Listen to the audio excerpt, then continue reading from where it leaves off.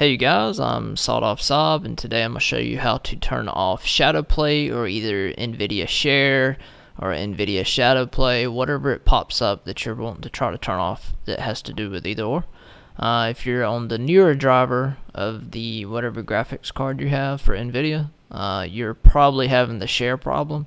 If you're having a Shadowplay problem, it's in the same area when you go to Nvidia GeForce Experience. To get to this, it's either in your control panel or either all programs. With the recent updates, it's changed. So for me, like, it's under programs, Nvidia Corporation, and then GeForce Experience, and then this pops up.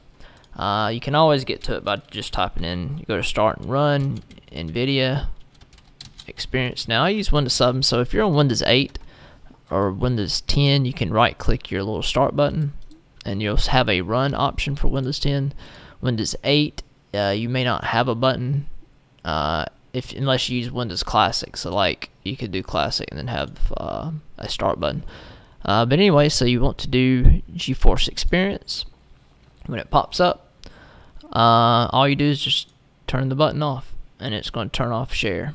Yours may Shadowplay if it's the older version, so all you do is just turn it off, and that's it.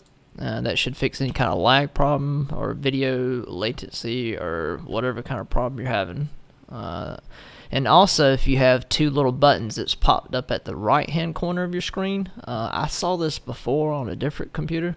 If you have two random little icons that pops up, I can actually probably Google it while we're here. Let me see, just to give you guys an idea.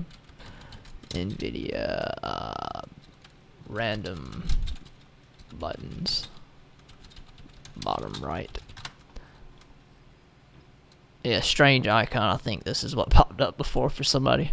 So if you have this strange little icon popping up, that's because it's a Shadowplay problem, and all you do is turn it off. Like you'll see, let me see where it's at here.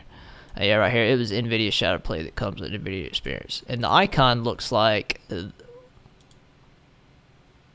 little guy, and I think it has a microphone right beside it or something. Anyway, so hopefully that'll help you figure it out, whatever kind of problem you're having. If you like the video, like it, it'd be awesome if you could subscribe to us. We do a lot of different games, a lot of different walkthroughs, all kind of shit.